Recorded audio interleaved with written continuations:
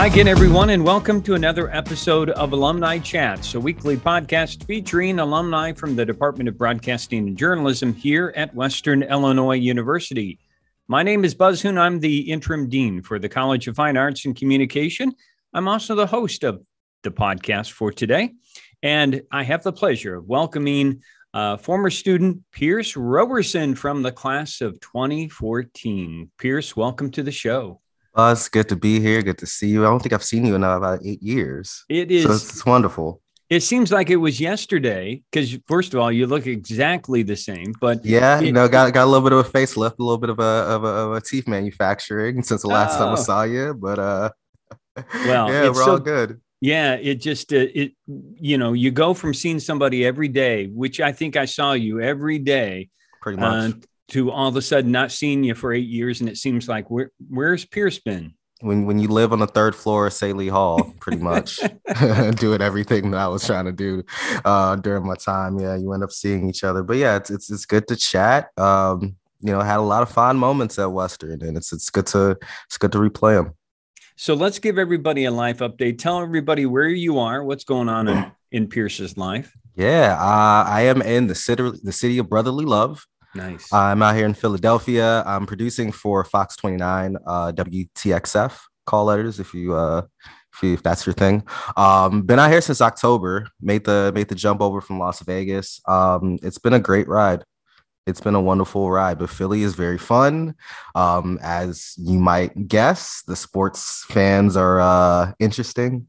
I think that's last week was the Ben Simmons thing, and they bought $4,000 tickets to sit for like the worst seat in Wells Fargo, all to boo Ben Simmons, who's on the bench, and then they get lit up and they can't talk. It's the pettiness in me loves it, but this is such a great sports town.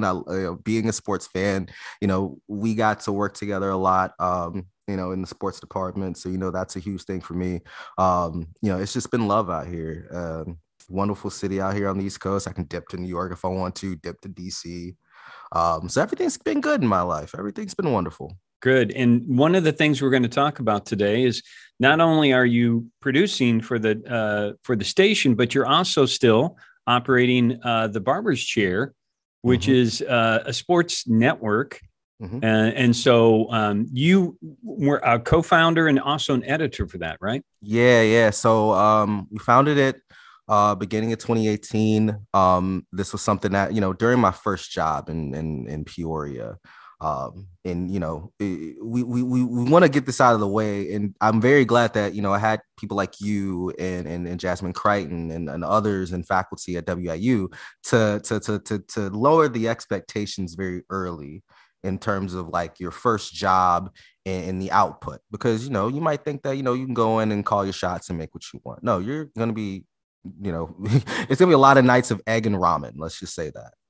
And, there was a point where I was just like, man, I got to do something. I whether or not it's just, in news, and like, thankfully I'm in a position right now that, I'm comfortable. But at the time, I needed something that, I could have a passion for that was mine. Because, you can, I remember when we stepped on for orientation, and remember we did the videos, what do you want to be? What's your end goal? And I think that's right. Most of us all said ESPN anchor or E entertainment anchor. And then, you get on the campus and you see all these, other people, other kids that want to do the same thing. And then you go off on the conventions like we do, and you see kids that want to do the same thing. And then all of a sudden it's not unique. And you're one of 1,000. I don't want to be one of 1,000. I want to be one of one. So, we started the Barber's Chair. We looked around Chicago sports media and we're just like, yo, this is very, this doesn't cater to us. We're three Black kids from the city of Chicago, and we don't think that this caters to us and sports fans that look like us. So let's go out there and let's make that. And in 4 years, we pretty much covered the Bears all the last 2 seasons, which I'm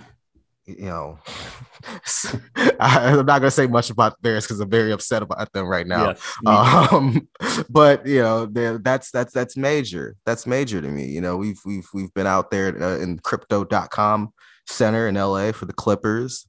Sky's the limit. for what we're trying to do. And it's just amazing. It really is when you believe in something that you created.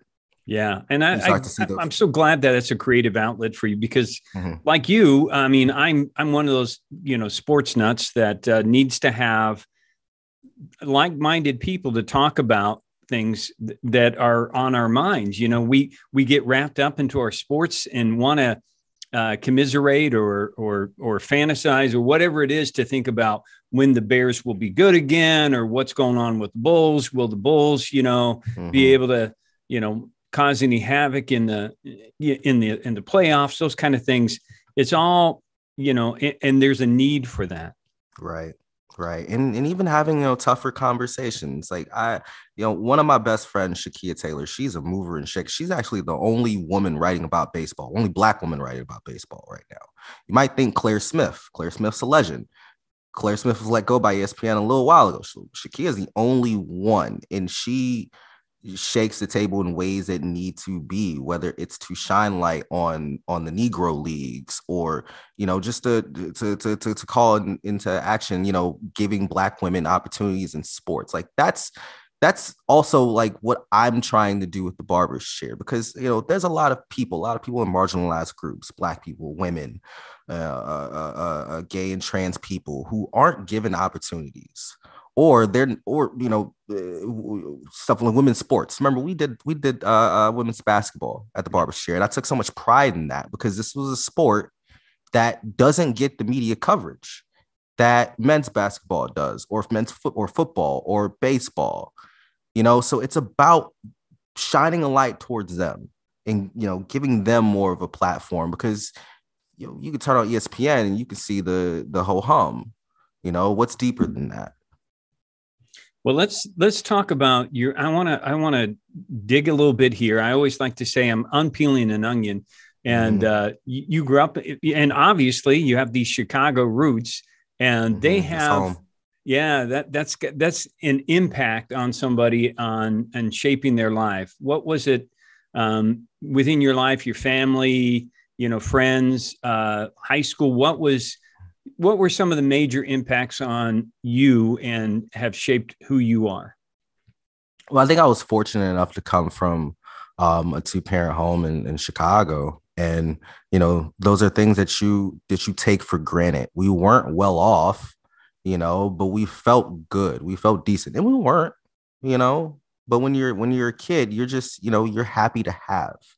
And, there were a lot of moments where I did not have, I had suffered through a debilitating house fire when I was 11. And, I can still, if I close my eyes, I can still, smell the soot and feel that cold dampness of, what was my childhood home. And to tell you a quick little story, just to, what drove me, when that house fire happened, or a month before that house fire happened, my brother was in town. He bought 3 tickets to the final Cubs series of that weekend. It was Cubs Pirates Saturday. It was me, him, and his girlfriend, now his wife. And we had those tickets. We stored them in a very, very safe place. Fire happens a month later. I walk through the house. I can, everything's just destroyed. It's black. It's cold. I walk towards the china cabinet. Every Black person listening is going to tell you, yeah, no, that china cabinet it's special. It's very special. Walk towards the china cabinet. Inside that china cabinet, pristine as a whistle, there's 3 tickets to that Saturday's Cubs game. There was a rain out that Friday, and they needed 3. Their magic number was 3 to clinch the division. Astros lost. They swept the doubleheader. This was not a split doubleheader. They were just like, yo, single admission. If you have a ticket to Saturday, come to both games. So in the worst week of my life, I also had one of, the greatest joys of my childhood. And it was, it might be a metaphor for just like how I've always treated life. You're going to be down. You're never going to avoid those down moments. They just come. You can't control life. It's your response to it. Yeah. And not everybody has that. It's hard. Life is amazingly hard. when you're able to find that willpower to move on and keep carrying on, it's a powerful thing. And that's what I've always tried to do. If it's out of my control, it's nothing I could do about it. All right, cool. Let's focus on what I can control and how I can maneuver and how I can operate and what can I do to put myself in a position where I'm happy and I'm comfortable in my life. And totally recognizing that not everybody can do that. That's just how I've been able to operate. So, growing up as a kid, like, life was hard. Life was really hard. You just found ways to avoid those pitfalls and avoid those down bad moments and set yourself up, because, the alternative would have been really bad. Really bad. I think from the moment you and I met over that in your entire career, I always thought this young man is so self-confident. And I think was that just a natural thing, or did somebody give you the feeling that you were going to be supported along the way? Like somebody was always believing in you? And that's a hard question, because, I absolutely have those moments where I don't feel confident at all. I'm very anxious. I do suffer from depression and anxiety, and it does creep up in certain moments. The self-confidence comes from just trusting and believing in how good I am at whatever I put my mind to. Yeah. That's for me really all it is. If I understand my worth and I understand what I bring to the table, then, you can try to humble yourself, but I don't think that's the right way to go about things. I think if you are confident in your abilities, be confident in your abilities. You don't have to suppress that. I've had countless people, reassure their belief in me, and that's what's kept me going. Obviously, my parents, my mother, God bless her soul, she always knew that, her 3 kids were going to grow on to be something great. And, I can sit here and say, even without her here, that, like, I know I'm making her proud, and that's, reassurance enough for me. My dad never goes a minute without, calling up and being a sap and letting me know how proud he is. And just nice. Like, okay, Dad, I get it. You understand. Yeah. You understand. That's awesome. Yeah. I want to, my friends are just amazing people. And, the fact that I have friends that will, dive into my content and let me know what they think, and even, give me the connects that I need to, continue furthering and advancing. Like, the fact that they believe in me is just so wonderful. And of course, like, my job now, and, I guess we'll talk about it, more in depth soon, but, news is hard. News is a very difficult industry to be in, and it drains you. And a lot of people have been taken out, especially over the last couple of years with the pandemic and all, to, feel like you in the newsroom and they know your worth. For me, that really does matter a lot. And I feel that here. Well, let's talk about, because you went to, so you get done with high school, you come to WIU. Mm-hmm. And I do remember meeting you over that summer and recording your video and everything. But even though you're in news, I thought you were a sports guy, right from the get go. Is that what what were your early memories and how did you get involved? I don't think I was involved my first semester. I think my first semester, I was just enjoying college. Uh-huh. This was an opportunity for me, to, I guess, test that self-confidence. And maybe I tested it a little bit too much at certain points. But I don't think it was until, like, I started doing sports classes, which would have been my second semester of freshman year, that you start to, get into a habit of everything. And then I think my second year is when I finally, started to dive in. And that's when I started doing the dog. And, really started to find a passion for speaking into a microphone. And that's kind of where, like, the podcasting side of everything was laid out. Yeah. in starting on the dog, and then eventually becoming program director and leading that charge and interning for the local station in town. that was major for me, because that was just a test of, my self-confidence, my banter, my wit. I've had amazing partners during my time at the barber chair. So, it was really just like not the barber chair, sorry, the dog. And it was really just like going on to going and sitting in a room, chatting with friends. And, that was wonderful for me to do. And I want to say it was junior year that first we wound up getting really deeper into sports and announcing and calling, and I was able to do soccer, which I had never watched soccer up until that point. You really like trusted well, again, that confidence comes out, man. That's what I mean. You weren't afraid of that. Nah, you couldn't be. And now I'm popping in the Champions League, popping in the Premier League. It's like, yeah, I was completely turned on to a new sport that I wound up enjoying because I was thrown into the fire to call it in college. Being able to do softball, being able to do sideline for basketball. When we won the conference title, regular season title, it was so fun. And that was always something that Western does a great job of teaching you the tools.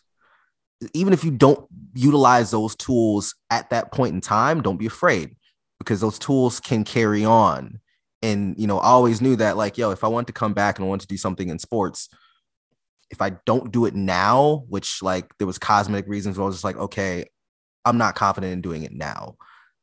I know years down the line, we can find a way to get it done.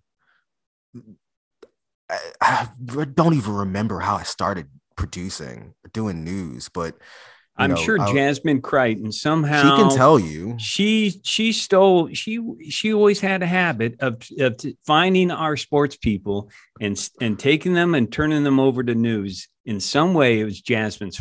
Yeah. I mean, it's definitely Jasmine's fault. I'll go ahead and blame Jasmine for me being here. Appreciate you.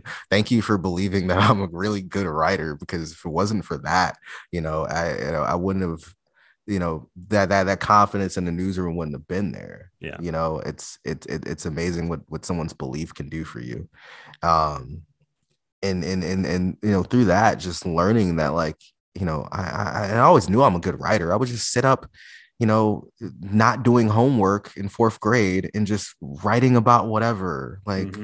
Oh, Francisco Rodriguez had 4 strikeouts and 8 in 2 innings. And who cares? But I didn't feel like doing homework. I just felt like jotting down whatever was on my mind. And, knowing that helped tremendously when, we started doing WIU3. And then we wound up creating the morning show a year later. And you get to see your creative juices flowing.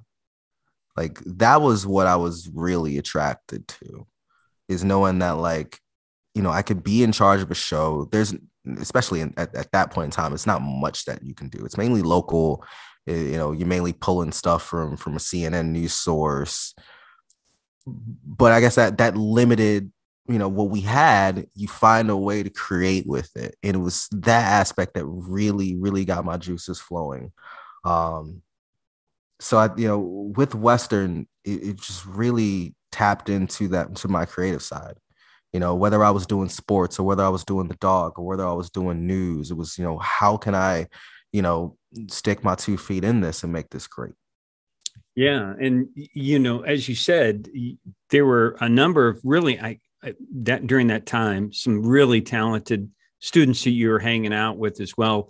Can you recall from me who you enjoyed working with and that you felt like helped you grow along the way? There were a lot of guys and girls in radio my sophomore year that I just spent every lunch period there, even maybe when I had a class sometime. Spencer Prelitz was great. He was really the program director of the dog. Yeah. My sophomore year when I was there, he was amazing. Danica Simmons was great. There's such a lot of amazing people, and even the news. I was lockstep with Chris Lovingood. We were kind of like yin yang when it came to news, but then also Mm-hmm. like the nerd stuff.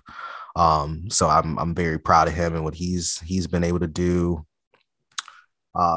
Nico, I feel like I remember the first class I took with Nico.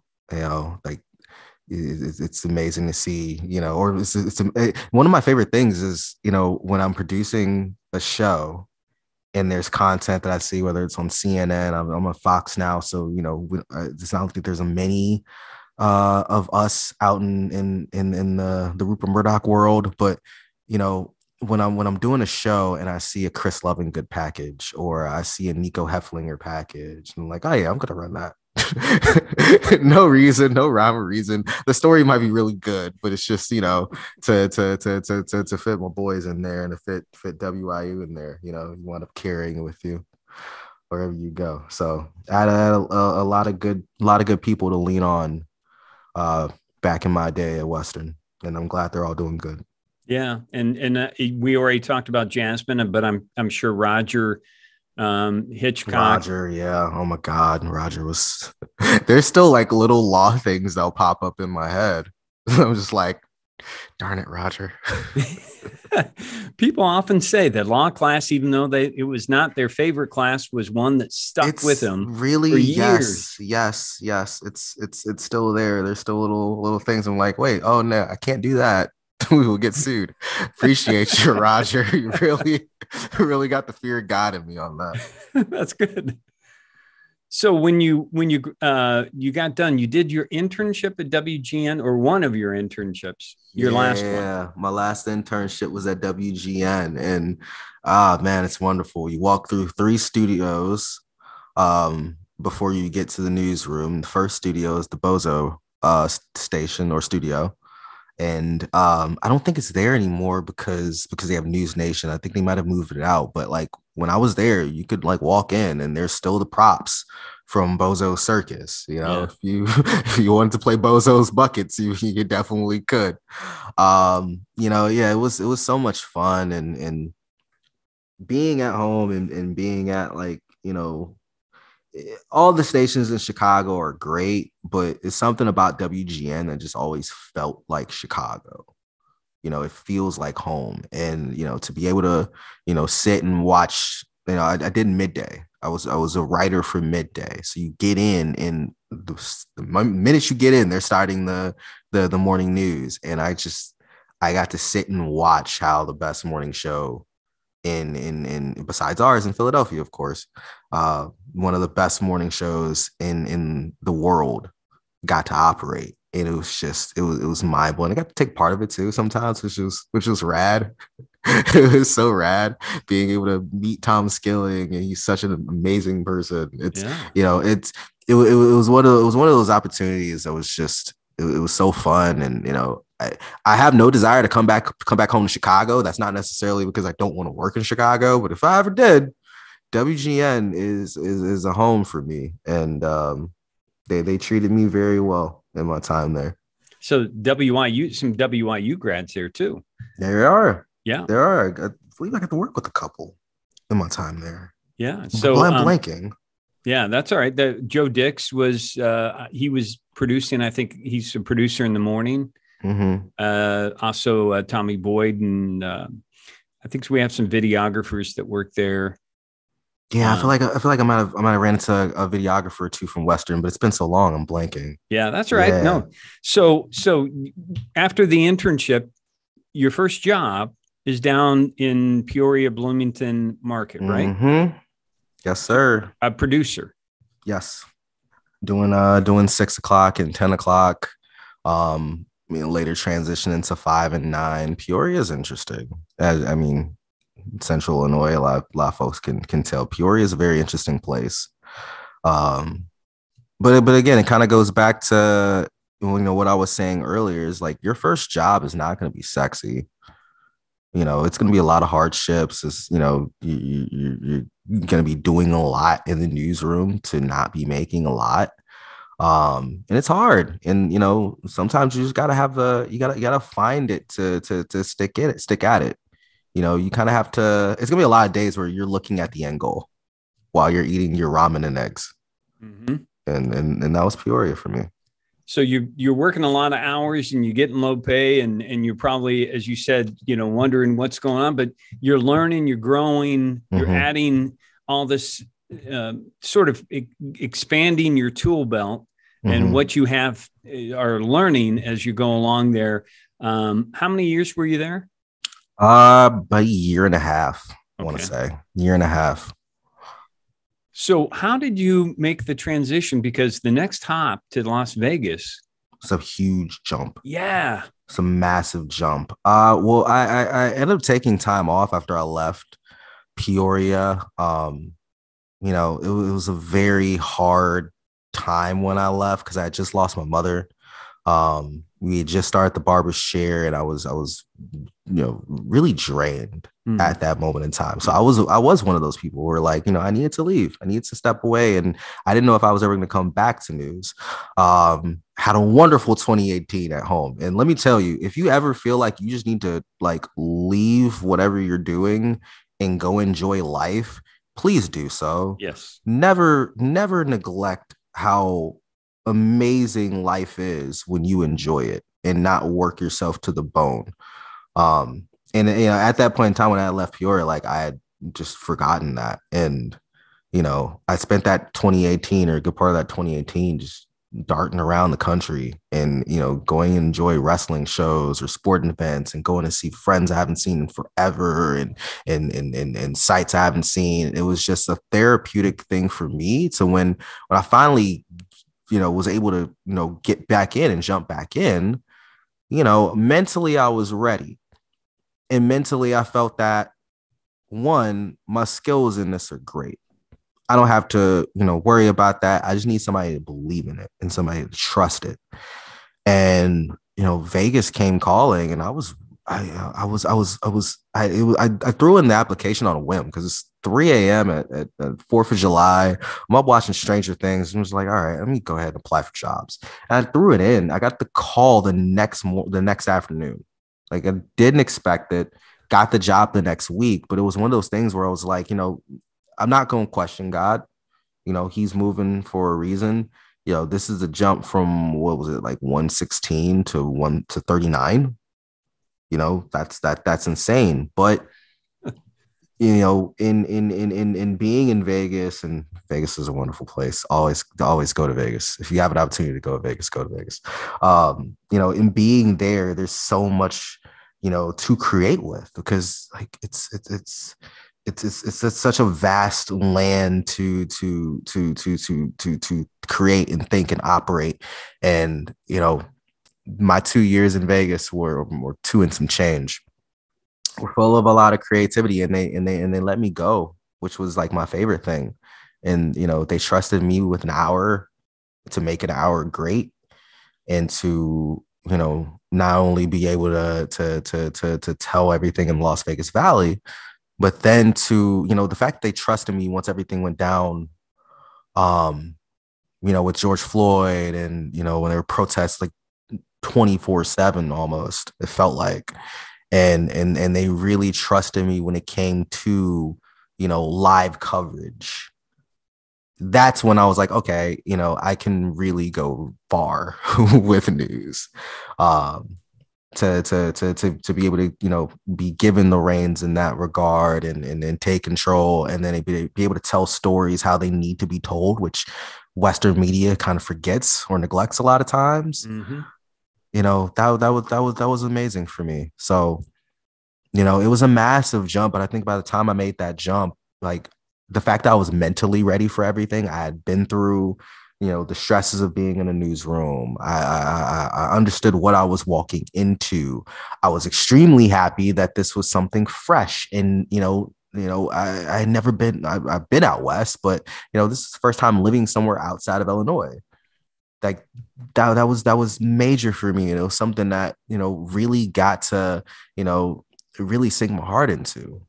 And Vegas obviously set me up for here, but the one thing it did is it made me understand my worthiness. Yeah, it made me understand what I could bring to the table. And once I realized that, once I learned that, and once I had coworkers in my corner who knew that,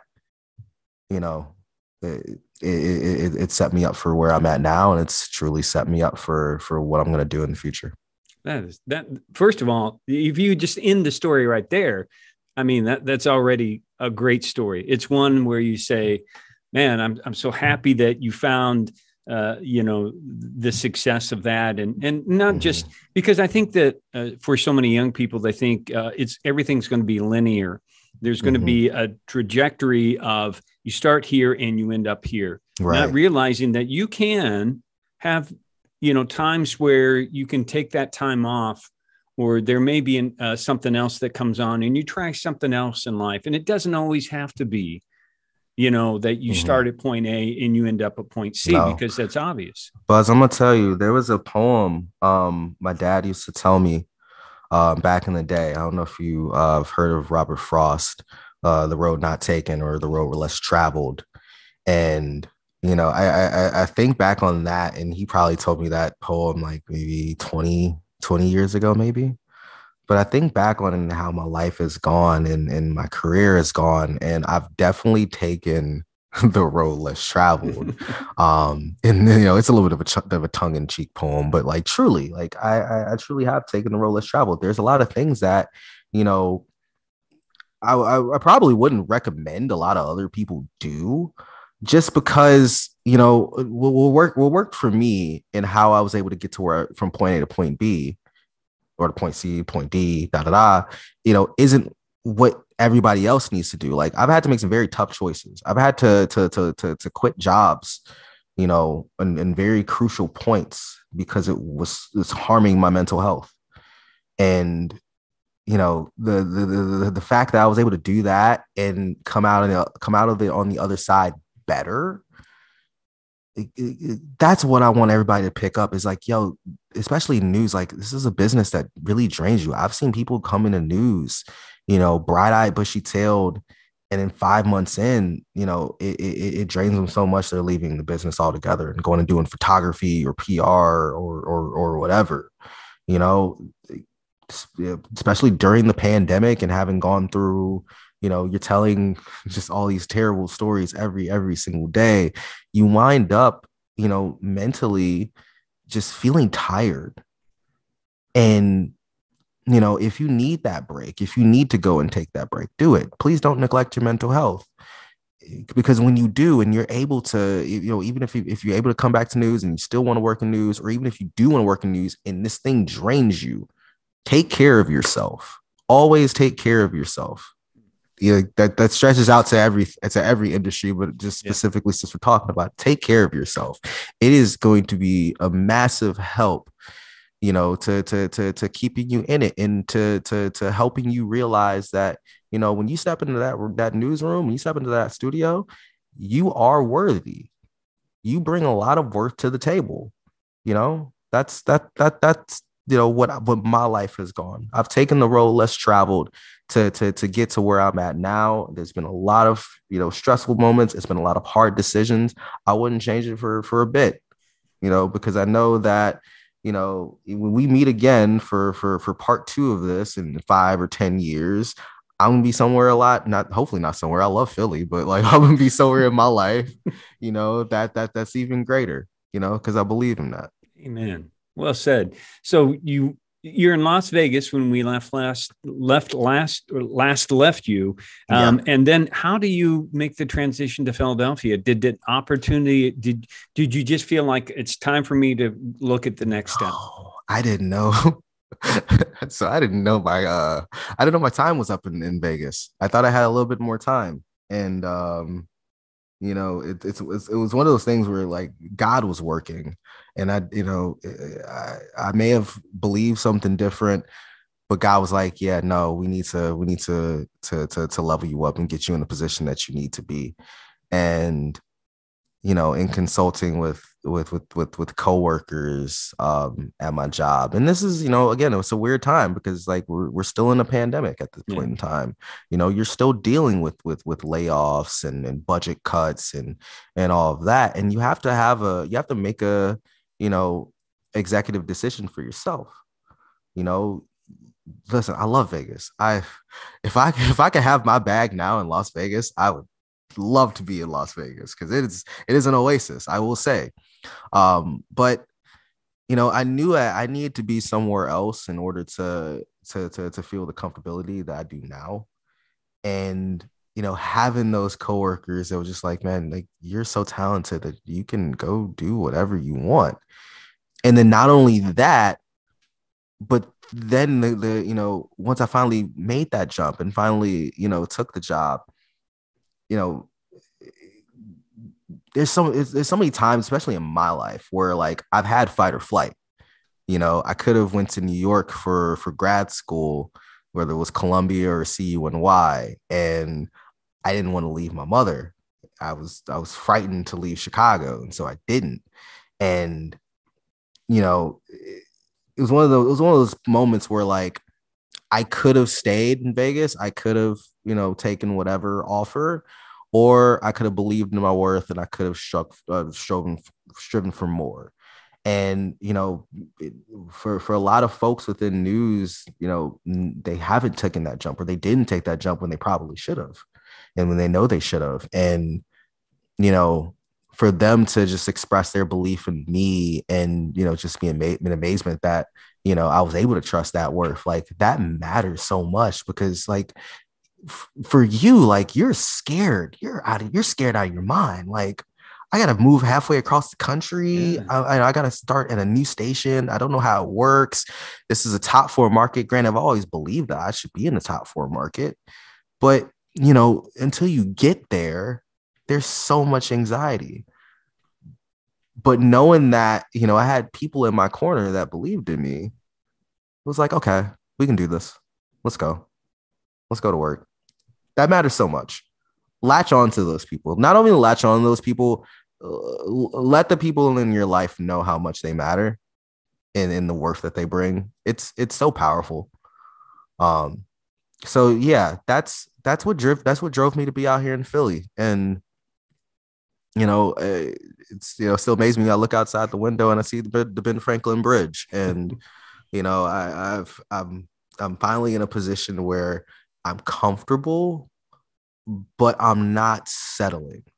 Nice. It's a great midpoint when you're comfortable, but you're still hungry for more. And so we're gonna keep pushing for more, and I'm just excited for everything that's gonna come.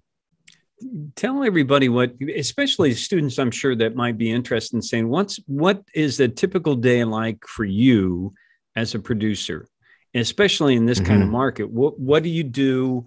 How do you interact with other people at the station? That kind of stuff. Yeah. So it's much different than, I'm fortunate because I did small market Peoria. I did your middle of the road markets, Vegas. And now I'm here top 4 market in Philly. And, it operates so much differently, which is like a blessing for me because it's so much less that I have to worry about. You come in, you have your morning meeting, you do your pitches, you discuss, there's proactive discussions with, where we want to carry things, what we need to focus on. When you're in a city like Philadelphia, which, like, if you're in Chicago and you understand Chicago news, it's pretty similar. You got a lot of murders, a lot of carjackings. It's a very violent city. So you wind up keeping that in mind and keeping breaking news in mind in that regard. Breaking's much different than it is in the smaller markets. Breaking in Peoria might have been the water company has a new CEO. Here we have a child drowning on the shore. You wound up just understanding what takes precedence. What, hey, is this affecting the greater Delaware Valley? No. All right, fine. But then you also, you learn to keep in the things that people need to keep their daylight, and remind everybody that, hey, the world is bad, but there are some good happening in the world. So I coming in producing my shows now, I always keep that in mind, and hear things break and things change, and you roll with the flow, roll with the punches. I will say, like, being out in Philly, sports is major here, and we treat it major. We had live shots all last week. When the Nets came in to play the Sixers and Ben Simmons came back, didn't even play, but we were the only station that had the up close view of him leaving the back of the Four Seasons on the way to the stadium. It is what it's sports. We feed that. We feed that terrible terrible part of you, and I understand because I am a terrible sports fan. Go Bears, but it's fun in that regard, and you wind up you understand like, yo, there's so much of the city that needs change, and we're committed to going there and hoping to enact that change. And we're also committed to going there and hunting down all the sports stars that you don't like. So it's a very interesting city. It's a very wonderful town. The news is massive out here, because I didn't realize like how Philly's small when you think about it looks big, but it's small. You can walk from one end of the city to the other in like 40 minutes. But like you got South Jersey. I didn't realize like South Jersey, Atlantic City was right there. Southeastern PA is pretty vast. Like we cover a lot. We cover Delaware. Like I didn't realize we covered so much. So you wind up having to play a real close game of, okay, does this matter? Yeah, a lot of things if she would cover Peoria, Las Vegas, you have to make those decisions. Yeah, I was going to ask you if, because I've always been interested in talking with people that work in news, how they start to develop their filter of like, is this a story? Mm-hmm. Do you go through and probably unconsciously looking at life thinking, is that a story that my viewers might be interested in? Everything is now filtered differently. Yeah, I feel like news folks are always trying to find a story out of something. It's just, it's force of habit, right? Mm-hmm. Yeah, you end up having to like really fine tune your filter and really trying to get down to like, does this matter to our core demographic, who we're trying to reach? Does this matter to our area? It winds down like, okay, you're a mother of two from Berks County. Think about what a mother of two in Berks County would care about, and then you just cut and do it that way. Obviously, it's some things take precedence over others. Maybe a mother in Berks County doesn't care about Philly spring training, but guess what? Baseball's back. We got to fit Philly spring training right there in that second block because it matters. We have a lot of horrifying stories that got to fit in because it's really horrifying, but it has great video. I think we were first on the scene of the arrest. If you've been paying attention, there was a guy who stabbed two people at the MoMA in New York. And he came down here, started a fire at a Best Western. They found him sleeping outside the Greyhound. And we were the first people that got that video very early in the morning. Like, we talk about going there, we're going there. And, one of Sam Edsel, who like I should have brought up earlier, but another person who was just wonderful, always said like, best video needs to be shown first. You get that A+ video, that great video, you need to get that on first. So we're always thinking like, yo, what's our best video? What's the video that's going to hook you in those stories that hook you? And you wind up finding those stories really on a day-to-day basis here, because there's always something interesting. There's always something interesting going on. Yeah, man, it's that's how you wind up kind of processing. Where do things need to be? What needs to be in the show? How can we highlight it? And then what can we just either toss it aside, or what can go on the back burner until we have time for it? Now, we talked a little bit about some of the challenges and certainly the obstacles that you've had to face and other people in news production have to face.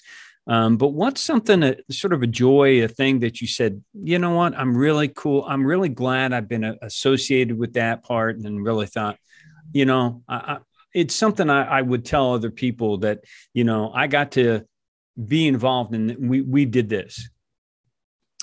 Any of the sports shows I was able to do in Vegas, because Vegas at the time that I got there, it was just the Golden Knights and the Aces. The Golden Knights were babies. The Aces were babies too, to be honest with you. By the way, like, never thought hockey would go over in Vegas, and they probably love the Golden Knights more than they love the Raiders, but the Raiders are just global, right?